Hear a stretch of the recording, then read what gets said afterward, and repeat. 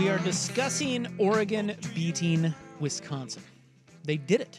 Behind the cheddar curtain, it's never 16-13. No, it isn't. Like, I mean, it kind of is sometimes. it is But for a lot of teams. But we knew if you Hold on, Suke's Is mic his isn't mic- his mic yeah, isn't working. It's on, but it's not working. It's on, but it's not working. What do we got there? Wait, try again, Suke. Say hello. hello. Yeah, There you are. I don't All know right. what happened there. It looked like it maybe got disconnected or something. Oh, I'm back in. Here we are. No, we talked about going into Wisconsin. An Like, Odyssey station. there was nothing about Wisconsin on the field that scared you at all. No. But if you were looking at a game that could trip you up, you know, Wisconsin at least has a talent level, tough environment, 8 straight conference game, couple long road trips. You know, it's hard, as someone said on the text line, it's hard to bring your A game, you know, for an entire year. That was one when you found yourself in the middle of a dogfight.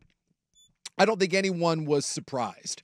I think, you know, there was an idea of like, it's Wisconsin, you're favored by 2 touchdowns.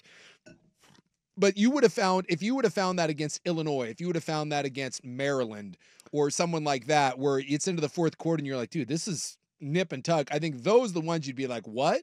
But Wisconsin is a solid program that just hasn't had a very good year and has struggled. But I don't know. I don't think thought it's no indictment to be in No. a game in the fourth quarter against As a Wisconsin. matter of fact, I think it's it's a feather in your cap to win a game like that because you did not play your best. It's like this texter said, you don't always bring your A game. And I think it tells And you when things you about your win, teams.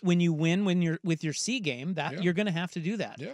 And that's the difference between winning and losing. Yeah. Is absolutely. winning with your C game. You're just gonna. I mean, if you're gonna finish off a special season, you're gonna have games like that. Mhm. So I just don't think that should be an indictment on Oregon. Of course, they're gonna have to play better, but they, you know, Lanning mentioned luck. He said, you know, you're gonna need some luck Mhm. in order to win a championship. That's what I learned at Georgia when we finally got over the hump. Well, one of those came in that game. And, you know, I mean, you could argue what is and what isn't luck. The 4th and 9 conversion almost being tipped. Yeah. I don't know if you call that lucky or if that's just execute. I don't know. It's good execution, and you know, a lot of times you're an inch away from making or not making a play, and that's not luck. You just executed a ballsy play, and the Wisconsin kid just came up. Literally, if he's got longer fingers, then that's a great play. Okay, so the one thing where I think they just got flat out lucky, and they got a call that went their way, And it was a that bad was call. that was when it was 13-13. Yeah.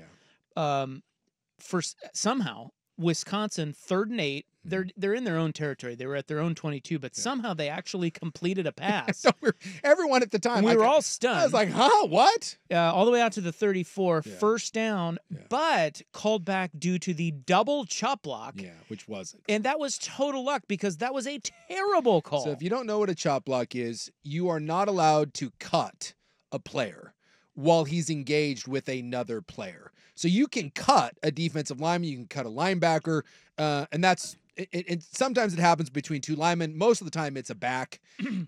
So the lineman was engaged. I forget who it was with, Harmon or whoever, and the back came in to help, and he hit him right in the waist. That's not a chop block. it was a terrible call. It is a really and then they bad also call. called it on the lineman too. Yeah. And that was even worse. Yeah, it's a bad call. But it didn't matter because they called it on the back. And to be fair, I thought that game was riddled with terrible calls. Both teams got hit with a defensive false start, abrupt movement call that I thought was and really I love weird. that even the announcer was like, dude, that's not a And it at happened to both least- teams. At least it's consistent. And you're right. Like calls. And the defensive holding when Harmon was getting double teamed, I thought was weird too. Yeah. that was. I mean, there were a bunch. Yeah, but there was- key plays in the game, that was a Yep, key call. absolutely. It was huge. And it was the same thing with the Ohio State call with Smith pushing off, which again was a pass interference. Didn't love it. I don't like those ticky-tack calls at the end of games, but you've gotten the benefit of a couple calls, and that is, like you said, that's probably where the luck factor comes in. And those are the sorts of things that can lead to magical seasons. I would say this about Wisconsin. I thought their lines were better than we gave them credit for. Yeah. You know, we kind of lumped this Wisconsin team in with like the Maryland and Illinois and Michigan and Didn't look that way early, but Michigan they State. they got it rolling. You know, their defense was pretty good. Yeah. Like that is as good of a defensive effort as anybody's had against Oregon since Yeah, I mean, period. probably early in the season. Yeah. I don't even think Ohio State. No, that was by far the Made best. him- That was by far the best defensive They effort warmed- that someone has put out there. They warmed Gabriel up. Yeah. They were hurrying him up, Yeah. and those were tight windows, and Yeah. they were I mean, I don't know. And that's why I felt bad for Wisconsin when you're playing your ass off on one side of the ball and the other side just can do nothing. Well, they're used to it. You're just exactly. You're like, oh my God. And this is the beauty part of Oregon is that when the offense struggles, and it doesn't happen very often, you now have an elite defense that picks you up. And that's I hate hyperbole of best of all time. And Oregon's had good defensive units before. This is a really, regardless of the way this season ends up, this is one of the best defensive units that Oregon has put out there. There's playmakers at all three levels, and they're getting better. And as a defensive line, yes, there may be no Haloti Nade in here, and there's no well, they didn't have Birch. No DeForest Buckner. Yeah, there's no Birch.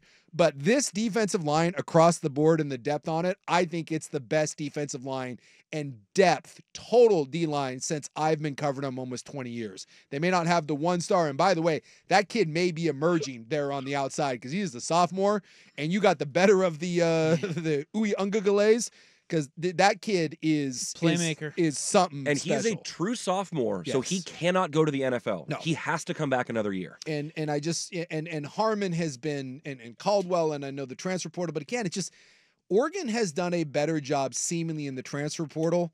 Every kid they bring in, I feel like comes in and there's no like adjustment period. They just come in and they play well immediately. I guess Birch took a little while to get going. Yeah, But Evan Stewart maybe a little bit too. yeah. But they're good coaches. Yeah. I think that's where coaching comes in.